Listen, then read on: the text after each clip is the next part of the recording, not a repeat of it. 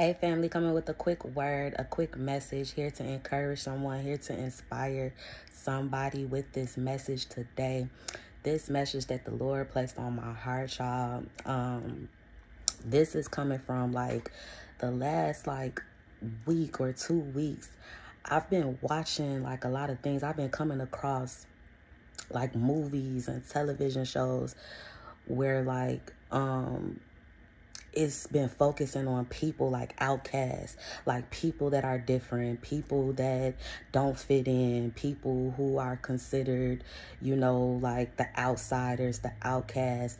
And the Lord was just dropping this message in my heart, as I was reading, as I was meditating on his word, reading when he called Moses. And God said, get on this camera and encourage somebody. So this message is for you that feel like you're an outsider, being chosen. We all know what comes with that when you're chosen. You don't fit in with everybody. God has called you for something higher. God has called you for a higher purpose. You might have never felt fit in with certain groups and certain people. You might have always felt like you've been rejected your whole life. You just might feel like you're not qualified, you're not equipped. Like, who am I? I'm not good enough. I'm not perfect. I haven't been here. I haven't done that. I don't have this. I'm not this. I'm not that. This message is for you. And God is saying that you are qualified. If it's something that God called you to do, understand that you are qualified and that God is with you and that he's going to be with you. Be obedient. Be obedient to that call. Don't sit around trying to figure out, oh God, who am I? Why am I? Why are you choosing me? If God chose you, if he said it's you, if he put it in you, if he told you, you gonna go do this, I placed this on the inside of you, you gonna accomplish this, you gonna do this, you better get up and you better go after what God told you that he has for you. And he wanted me to bring up this, like I said, this message. I was, oh, God is so good. I was meditating on Exodus, the burning bush moment. Y'all, and I'm sorry, I can't remember what verse it was, but it was the verse where Moses, when God told him what he was going to do, and he told him he wanted him to go to Pharaoh, go into Egypt and everything. And then you remember, Moses was like, who am I? Like, God, who am I for you to be telling me that that's what I'm about to go do? What you mean? Who am I? But this was the thing. This was the revelation that God gave me. When Moses asked God that, when he said, who am I? Notice God didn't respond back explaining to Moses who he was. Like, oh, Moses, you probably don't understand this, but you're powerful. I placed this on the inside of you. You're actually this. You're this. Like, he didn't spend any time telling him, like he could have sat there and encouraged him in that moment and told him, like, okay, look, I created you to be like this. I created you for this. I placed this on the inside of you. You probably don't even realize this yet. You probably don't even realize you have all this on the inside of you. God didn't even waste no time doing that. What did God tell Moses? He told him, I will be with you. He said, I will be with you, meaning that don't even matter. I don't even have to sit here and waste time telling you who you are and all. Just knowing that I'm with you. That's all that you need. You don't need anything else. You don't need any clarity. You don't need that. You don't need me to sit up here and tell you that. You don't need for me to sit up here and validate you. You don't need that. All you need to know is that I am with you. So if I'm calling you, if I'm telling you to go do something, I understand that you're afraid. I understand that you might think that you're not qualified. I understand that you might think that you're not this and you that, but I'm calling you. And just knowing that I'm with you is all that you need. That's all that you need to know. That's all that you need to be able to go do what it is that I'm calling you to do.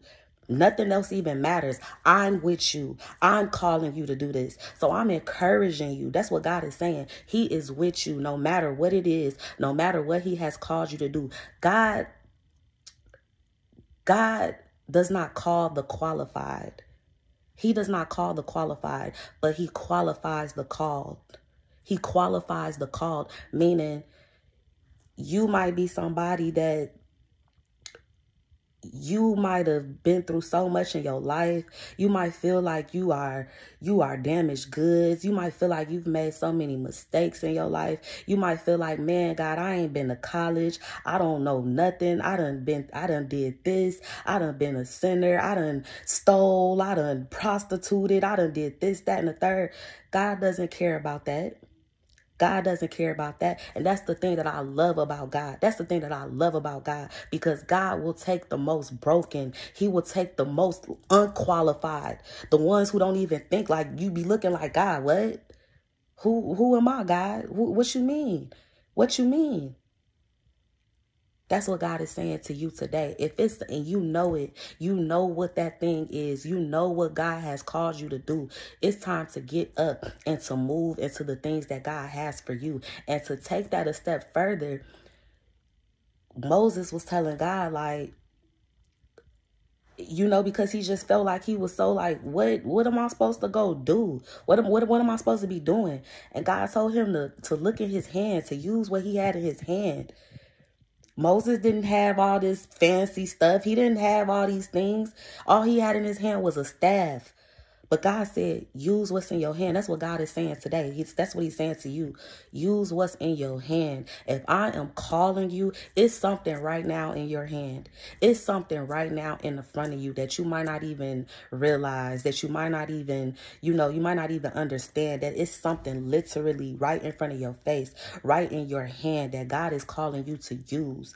That he's calling you to use. It don't have to be fancy. It don't have to be perfect, but it's in your hand. Your gifts, your talents is in your hand. What God is calling you to do is in front of you. It's in your hand. He's calling you. You have to get up and you have to go after it, and you have to be obedient.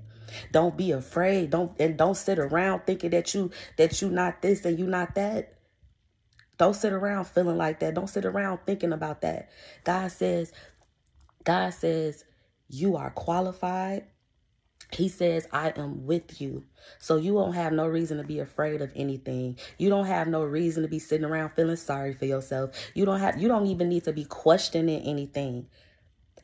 Why are you questioning? Why are you questioning yourself? Why are you questioning whether or not you're qualified or not? Why are you questioning if you are powerful or not? Why are you questioning those things?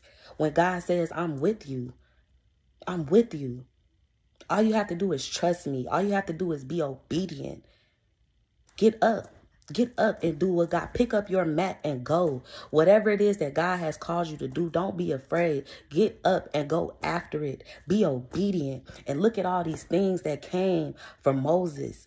He was nobody.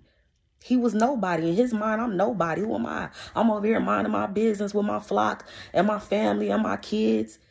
He would have never imagined that. He would have never thought that he would have been leading the Israelites, leading people, leading the oppressed. He led the oppressed out of that land. He probably never would have thought that that's what he would be doing. And that's what God is saying to you. Like, you don't even know. You don't even know what I have called you to do. You don't even know, like, you thinking that, okay, God, you telling me to do this. I don't see this. I don't understand why you telling me to do it. It's not even for you to understand. It's not even for you to understand. God said, get up. You don't know what's on the other side of being obedient. You don't know what's on the other side of me calling you. You don't know what's on the other side of you going forth, getting up and going forth. God said, use what's in your hand and know that I am with you. I love you guys. I hope that this message encourages you. I can go on and on, but I wanted to keep this one short and sweet and cute and just give you what God had gave me. I hope that this encourages you. Make sure you guys check out my second YouTube. I have 2 YouTube channels now. The second one is called Healing for Destiny. All you got to do is type that in, Healing for Destiny. Make sure you check out that YouTube channel. I have a lot of content and a lot of videos coming on that channel. I love you guys. I will see you in the next video.